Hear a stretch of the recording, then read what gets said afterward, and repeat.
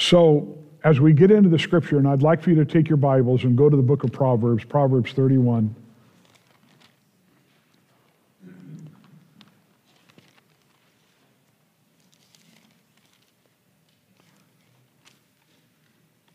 By the way, hey, Brad, is that Dan Blumquist I see back there?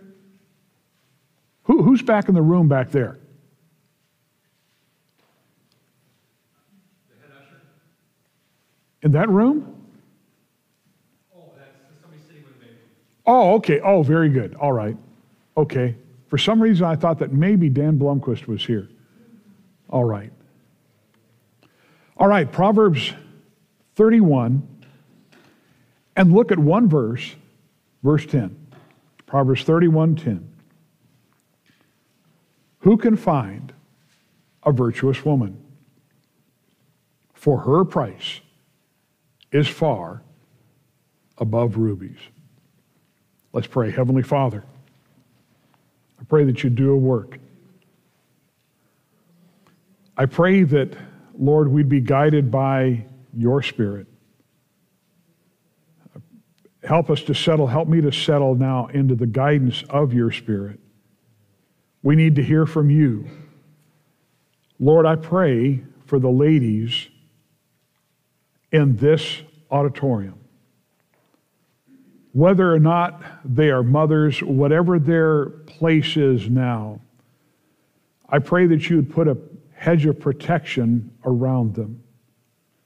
I pray that you would give guidance in their spirit. Lord, if they don't know you, may they truly come to know you. And Lord, I pray that we would be enlightened in what we ought do in the time ahead that you give us. And I think especially, again, of the ladies and the men that are there in their lives to protect them, to encourage them, to help them. I pray in Christ's name, amen. Now we have a gift for the ladies right here. We're going to be handing that out at the end of the service. But first of all, I want to do this. I want to be in the scripture. The title of the message this morning is, Ladies, Let God Define You. Let God define you. I love getting into some of this stuff. You know, when we get to this stage on Mother's Day, when we get to this place, you know, you let the kids talk a little bit. This is great. It's like, you know, the teacher that was teaching her kids about magnets and all that stuff, and then had a test. And the question was this: my name has 6 letters and it starts with M. I pick up things. What am I? And she couldn't believe it. Half the test that came back, it said mother. How many of you had a mother like that? She picked up a lot, yeah. So kids were asked about mothers. Why did God make mothers? One kid said, because she's the only one that knows where the Scotch tape is. And then another one said, well, you know, mostly to clean house. How did God make mothers? Well, one child responded, well, you know, with dirt like he did with the rest of us, you know. No, he used magic plus superpowers and a lot of stirring. What ingredients are mothers made of? Here's a good one. Somebody that just knows it. God made mothers out of clouds and angel hair and everything nice in the world, and one dab of mean. How many can identify with a mother? Maybe, no, just never mind. Why did God give you your mother and not some other mom? Child responded, well, because we're related. That's good. But then there are some that get a little more serious about it. One lady wrote, a mother's lap is the best place from which to launch a life. Another one said, she's someone who will listen to your problems until you are bored with them. Abraham Lincoln said, no one is poor who had a godly mother. Charles Wesley, I love this, said, "I learned more about God from my mother than from all the theologians in England." You know, praise God.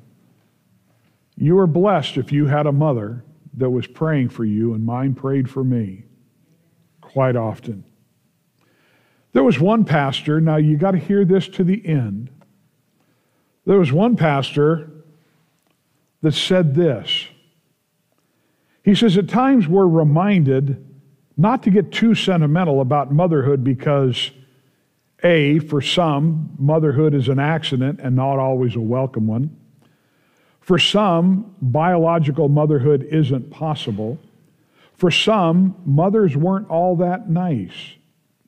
For some, motherhood, under the best of circumstances, is still less than a bed of roses and a primrose path. So, with all those qualifications, why bother with Mother's Day at all? I'll tell you why. Because for all its stumbling blocks, pitfalls, and broken dreams, for all the soiled diapers, soiled wallpaper, and spoiled plans, we're talking about a beautiful ideal, a natural part of God's creative plan to bring love and caring to light. Motherhood is a constant demand for the gift of love and caring." And I say absolutely. Now, I want to pause right there, and I want us to stop and just contemplate something. You can turn to it if you want. I have it printed right here. But I wanted to take us back to Genesis chapter 1, creation. And the Bible makes this statement, verse 27. "So God created man in his own image. In the image of God created he him. Male and female created he them." Now, I just read the Bible. Amen? Let's continue reading the Bible, God's Word. "And God blessed them, and God said unto them, Be fruitful, and multiply, and replenish the earth, and subdue it." Now listen to what's talked about here. "Be fruitful, and multiply, and replenish the earth, and subdue it, and have dominion over the fish of the sea, and over the fowl of the air, and over every living thing that moveth upon the earth." Now, what's happening right now is the lies of the wicked one are intensifying all over the world in every aspect of our culture, of the creation itself. Remember, "Yea, hath God said, Ye shall not eat of every tree of the garden." From that time on, we have witnessed this. "Yea, hath God said, yea, hath God created, yea, hath God commanded, yea, hath God stipulated." In other words, to put it in the modern vernacular, did God really mean all that? Maybe there are some other things we need to be looking at. Look at what has happened, and it hasn't just happened recently, but down through the decades, and yes, the centuries. All of a sudden, we're no longer made in the image of that God. We're in the image of an ape. I like the little poem that the pastor that I grew up under used to cite every once in a while, Pastor Rasmussen. "First I was an amoeba, a beginning to begin. Then I was a tadpole with my tail tucked in. Then I was a monkey in a banana tree, but look at me now, I'm a PhD." That's called stupid. But there are people who are smart, but they're not wise. And they will try to tell us, because they have in their hearts a bent to it, and not because of the science, they'll tell us we evolved. But now, it's not just that. Male and female are now in question. Folks, I'm sorry. I've got to cite things that are going on now, and it's like, wait a minute, back up. This is not so. Here is somebody who was just appointed to the Supreme Court in part because they're a woman. And when asked about it, that woman cannot define woman. What's wrong with us? Sin, rebellion against God. It's so sad. Marriage is now distorted. Creation, that verse talks about, verse 28, about creation. Creation has now been elevated to have dominion over man instead of man having dominion over creation. Now, I'm all for taking care of creation. I don't think we need to trash the planet. But on the other hand, we are to be controlling things in the planet. And it's not a thing of fear where we give in to people who have nefarious ideas, saying, you can't do this, you can't do that. I get amazed at the people who are telling us we cannot drill for oil, get in their private multi-million-dollar jets that use, guess what? Jet fuel to fly halfway around the world to lecture us. See, that's the middle of the situation that we're in. But today is Mother's Day. And so my desire is to take God's word to encourage all ladies here, all ladies, because we need to recognize this. Satan is seeking to distort you. That is the whole situation behind, for instance, what is a woman? I can't believe now that we have, I guess the word is emojis, the little pictures you can use on a phone. They got a picture of a guy being pregnant. Now, I've seen guys that I've wondered. And when I have gained weight, it's like, boy, okay, here we go. But that's all getting distorted. And there are times we need to settle down and say, you know what? I'm going to take God's word for what God created. I do not want God to be overthrown and have the wicked one defining us. And ladies, I'm talking about you specifically now, because if you let Satan do the defining, you will have babies butchered, even after they were born. And by the way, that is the bill, AB 2223 here in California. That is what that bill kicks the door open for.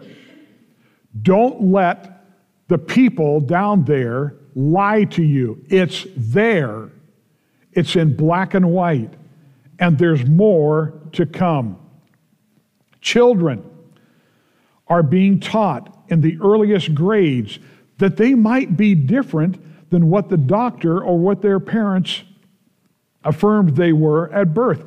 This is what's going on in government schools. It's no longer reading, writing, and arithmetic. It's so much worse. Trans misinformation is all the rage now. And look, let me stop and say this. Satan knows the buttons to push.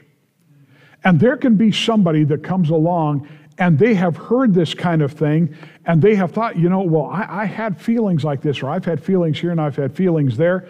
You know what? We've got a sinful nature, right? You might not have ever struggled with something like that. But there can be other people that come into our auditorium or listen to messages online, and they have, and they are. People that have struggled with homosexuality, people that have struggled with transsexuality, all that. We need to lovingly affirm to them, listen, God has it all in His Word. First of all, He loves you, and He's the one that made you, and He can tell you who you are. And science can be used to back up what God is telling you. Amen? You think, well, we don't want those kind of people in our church. Yes, we do. We want people that are questioning, what's going on? Why do I feel the way I feel? But this is the kind of thing that's being pushed, and it's being done under cover of closed doors, again, in government schools. Now, we learned that a long time ago. There were those that were in charge centuries ago, more than a century ago, when it came to our schools and said, you give me the schools, I don't care who writes their laws, I'll have the country. And they are. That's what's going on right now. The more that all this insanity goes, the more insane the logic becomes. Folks, we live in a day of purposeful confusion. And again, ladies, because it's Mother's Day, I'm speaking right to you. And it gets to the point where sometimes you almost feel overwhelmed. God's wisdom is out there. But if God's wisdom is not embraced, there's tragedy that follows. Like Solomon wrote in Proverbs 8, but he that sinneth against me, speaking God's wisdom personified speaking, he that sinneth against me wrongeth his own soul. All they that hate me love death. That's why these people love the butchering of babies. That's why they'll allow, they push it for people to be on drugs. And we've all seen the pictures. It is so sad. Even in our own county of people that are dying from drugs, but they got to have that freedom. God gives life. And ladies, you're the one that brings that life into this world. So I want to give you 3 things real quick. Could I do this? Number 1, please take this down. God defines you. Again, Proverbs 31:10. Who can find a virtuous woman? For her price is far above rubies. This is what God says. He says, let me tell you, you see that lady, you see that mother, you see that grandmother or that great-grandmother, you see that one that is seeking to do right according to my word, she is worth more than all the wealth that these so-called rich men have. It's far above rubies. One of the things I like about people living older now is, that generations get to know. But I got to ask this. Watch this. How many of you ladies in here are great-grandmothers? Raise your hand. Look at that. Great-grandmothers, 1, 2, 3, 4, 5, 6, 7. That's incredible. That is great. You've got an influence that is priceless. A godly woman, a woman that sits in this auditorium this morning and looks at God's word and says, yes, that woman her price is far above rubies. That's the definition of our God. I will stick with Him. Charles Spurgeon said this, I cannot tell you how much I owe to the prayers of my good mother. I remember her once praying, oh boy, this is rough. Quote, now Lord, if my children go on in sin, it will not be from ignorance that they perish. And my soul must bear swift witness against them in the day of judgment if they lay not hold on Christ and claim Him as their personal Savior. Spurgeon heard his mom praying like that. It reminds me of G. Campbell Morgan, great preacher. His four of his sons were turned out to be pastors. Somebody came to the house one time, thought, I'm going to have a little bit of fun. One of the sons' name was Howard. He looked at Howard. Now remember, G. Campbell Morgan, famous preacher, and four sons, all preachers. Hey, Howard, who's the best preacher in your family? And without hesitation, Howard Morgan said, Mother. You know, how many of you had moms that were good preachers? Absolutely. Absolutely. Mine was. Listen, Proverbs 19:14. House and riches are the inheritance of fathers. A prudent wife is from the Lord. Proverbs 12:4. A virtuous woman is a crown to her husband. Amen. But she that maketh ashamed is his rottenness in his bones. Look at the level of godly instruction the Lord places on the mother. Proverbs 1:8, my son, hear the instruction of thy father. Amen. Praise God. Yes. Whoa. And forsake not the law of thy mother. Proverbs 23:22, hearken unto thy father that begat thee, and despise not thy mother when she is old. By the way, I want to do something right now. I want to tackle, we're going to step into some things right now that some people would say, well, you know, don't do this. This is not politically correct. Go to 1 Peter 3. I want you to see something. 1 Peter chapter 3. It's amazing how in the realm of men and women, how much both are needed. I said, how much both are needed. Look at verse 1, 1 Peter 3. Likewise, ye wives, be in subjection to your own husbands. Now hear me out. That if any obey not the word, they also may without the word be won by the conversation, the manner of life of the wives, while they behold your chaste conversation coupled with fear, whose adorning let it not be that outward adorning of plaiting the hair and of wearing of gold or of putting on apparel, but let it be of the hidden man of the heart and that which is not corruptible, even the ornament of a meek and quiet spirit, which is in the sight of God of great price.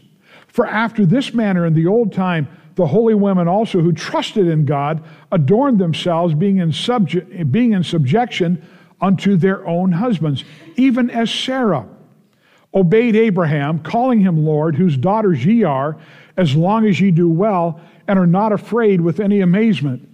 I want to tell you something. First of all, you interpret Scripture with Scripture, so don't you dare leave me. But I do dare say this.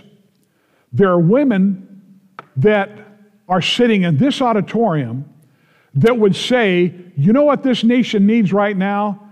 Men who stand for Jesus Christ, who are not ashamed of the gospel. Men, step forward. Take the leadership. Do it. Now, ladies, if we drift from that, we're in trouble. We're in trouble. Now, I want you to hang with me on this. I want you to go to the next point. God defines you, but now God defends you. Look at verse 7, 1 Peter 3. Likewise, ye husbands, dwell with them according to knowledge, giving, what's the next word? Honor unto the wife as unto the weaker vessel, and as being heirs together of the grace of life, that your prayers be not hindered. Many years ago, I don't think, in fact, anybody here would remember this. Many years ago, we had a lady show up here at the church. She had 5 children with her. She escaped another state. She had a very abusive husband. She went to the pastor's wife. By the way, they lived in a trailer that was like 24 feet long and 5 children. She went to the pastor's wife and begged for help and told how her husband was abusing her. And the response of the pastor's wife was this: well, honey, that's just our lot in life.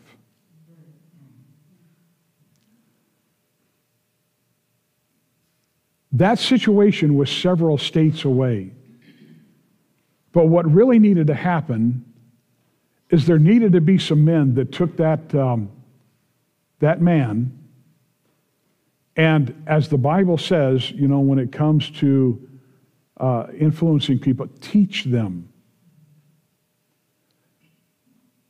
Men, you lay a hand on your wife, you ought to be in jail.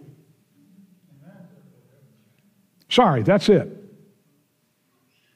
Well, just smack them around every once in a while. Don't even dare to try it here. Now, I'm not trying to be theatrical. I'm really not. But that is wicked. And a Christian man ought to know it. Go to Ephesians 5, would you please? Ephesians 5. Now again, here's one, and people start to kind of choke up a little bit and all of a sudden looking up at the ceiling. No, it need not be. It need not be. I praise God for my wife. You know who takes care of the finances in our house? You know why? She's better at it. That's one of the reasons why I tell her, don't you dare die on me. I wouldn't know what to do with the checkbook. In fact, I do threaten violence, I have to admit. I tell her, you die on me, I'll smack you. I'll hit you so hard you'll feel it in heaven. Yeah. But I praise God for my wife. And I tell you what, I listen to her wisdom. Smart men do that. I said smart men do that. There we go. Okay, ladies, I'm up to bat. I'm telling you, and I'm swinging. I'm trying to, giving it. Look at verse 22 in Ephesians 5. Wives, submit yourselves unto your own husbands as unto the Lord, because God is our leader, and men, we ought to know leadership. But now watch, please. Again, the Bible interprets itself. For the husband is the head of the wife, even as Christ is the head of the church, and he is the Savior of the body. Therefore, as the church is subject unto Christ, so let wives be to their own husbands in everything. Husbands, love your wives. How? Even as Christ also loved the church to the point and gave himself for it, that he might sanctify and cleanse it with the washing of water by the word, that he might present it to himself a glorious church, not having spot or wrinkle or any such thing, but that it should be holy and without blemish. So ought men to love their wives as their own bodies. He that loveth his wife loveth himself. Well, I'm the man of the house. Good. Then prove yourself a man. Love your wife. Be in subjection to your master in heaven. And he said, love your wife as I love the church. How much does Christ love the church? How many of us are born again? Need we say more? See, that's the whole point here. God defends women. I remember we saw that video in the series from Tim Kazee and Frontline Missions. They were in, I forget what country it was, but in that country, because of the Islamic influence, women and daughters especially were treated worse than dirt. But because this couple had gotten saved, their daughter was cherished. And they talked about that in the home. I said, praise God for that. Hannah was not defined properly by man. She's praying for a child. Eli sees her and says, "You're drunk." She says, "No, I'm not drunk. I'm not a daughter of Belial. I'm praying for a child." And finally he said, then Eli answered and said, "Go in peace, and the God of Israel grant thee thy petition that thou hast asked of him." You know, there might be situations, ladies, where men get it wrong. God will always get it right. God defines you. God defends you. Lastly, and then we're done, God delights in you. Go back to Proverbs 31. This is fascinating. After everything that is written, the Holy Spirit of God leads Solomon to write this: favor is deceitful. Beauty is vain. It's empty. But a woman that feareth the Lord, she shall be praised. That's what God has declared. That's what God has declared. This is the woman that will receive the glory from me, will be praised by me and by heaven. That woman, the woman that fears the Lord. I want to show you something real quick and then we'll be done. I'd like to add this in if I could, please. Look at verse 1 in Proverbs 31.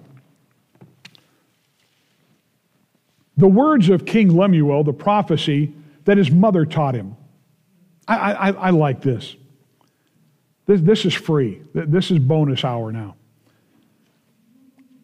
Basically what he's saying is, he says, let me tell you what Mama taught me. Now nobody, some of us think that, Lemuel was another name for Solomon, but then there are those that say, no, not really. Solomon came across with this, placed it there in the book of Proverbs, and then added on from that point on.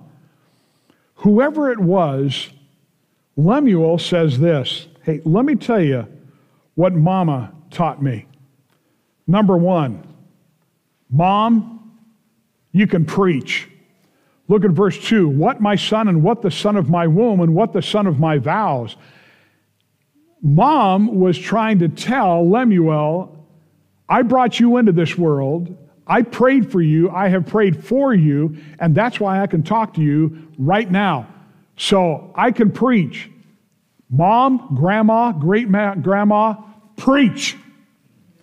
Next, Mom, you can protect. Look at verse 3. Give not thy strength unto women, nor thy ways to that which destroyeth kings. Now remember, this is a king she's talking to. She has gone to the White House and is saying, you listen to me right now. But she's not holding back. You know what, Mom? If God has taught you something, boys and girls, no matter what their age, they need to hear it. God is speaking to you through His Word. They need to hear it. Solomon did write in Proverbs 1, my son, hear the instruction of thy father. We shared this. And forsake not the law of thy mother. This is right. Look at verse 4. Mom, you can pry. It is not for kings, verse 4, it is not for kings, O Lemuel. It is not for kings to drink wine, nor for princes strong drink. Doesn't matter what they say. Mom, you know better. You tell them. You can pry. What are you doing, son? What are you doing? Yeah, but I'm the king. Stop. Answer my question. That's pretty good. Look at verse 5. Mom, you can prevent, lest they drink and forget the law and pervert the judgment of any of the afflicted. You know, it's told Abraham Lincoln was riding in a carriage with a colonel from Kentucky. Now, Abraham Lincoln loved his mother dearly. Here they are, they're riding along, and the colonel brings out a bottle of whiskey and offers some to the president. And he says, no, thank you. Well, a little while later, that same colonel brought out a couple of cigars and offered one to the president. And he said, no, it's okay. He then looked at the colonel. He says, Colonel, let me tell you a story. He said, when I was 9 years old, my mother called me to her bedside. And she said, son, the doctor has said, I will not get well. I want you to promise me two things. Number one, that you will never touch alcohol. Number two, that you'll never smoke. You promise me. And he said, yes. He looked at the colonel and he said, now, Colonel, would you have me break the promises that I made to my mother? And it said that that colonel put his hand on Mr. Lincoln's shoulder and said, sir, I wish I had made that promise to my mother a long time ago. I would be a better man for it if I had done what you have done. That's the influence of a mom. Look at verse 6. Give strong drink unto him that is ready to perish, and wine unto those that be of heavy hearts. Alcohol was seen as a remedy, not a refreshment. Verse 7, let him drink and forget his poverty and remember his misery no more. And then lastly, Mom, you can point. You can point. Show the way. Open thy mouth for the dumb and the cause of all such as are appointed to destruction. By the way, interesting, that word dumb there doesn't mean somebody that just can't talk. It means someone who is so frightened and terrified at the time that they can't talk. They can't get themselves to talk. All right? She says, if you come across somebody like that as a king, this is what you do. You step in and you speak for them. Look at verse 9. Open thy mouth, judge righteously, and plead the cause of the poor and needy. You know what needs to happen right now? People need to hear Lemuel's mama and say, you step in and you speak for those that don't have a voice. You know, kind of like an unborn child. Kind of like somebody who's really going through it. No wonder Solomon went to the next verse and the next point, and he said, who can find a virtuous woman? For her price is far above rubies. Praise God for godly mamas. Praise God for mamas that decide, you know what? From this day forward, my desire is to obey the Lord and be that righteous mama. For those that aren't mamas, your influence, whether you believe it or not, your influence is there. There's not a lady in this auditorium right now that does not influence others. If you didn't, you'd be dead and your memory would influence. Point is this, all of you have influence. All. Let God define you and see what the fruit is that comes from that. Could we stand?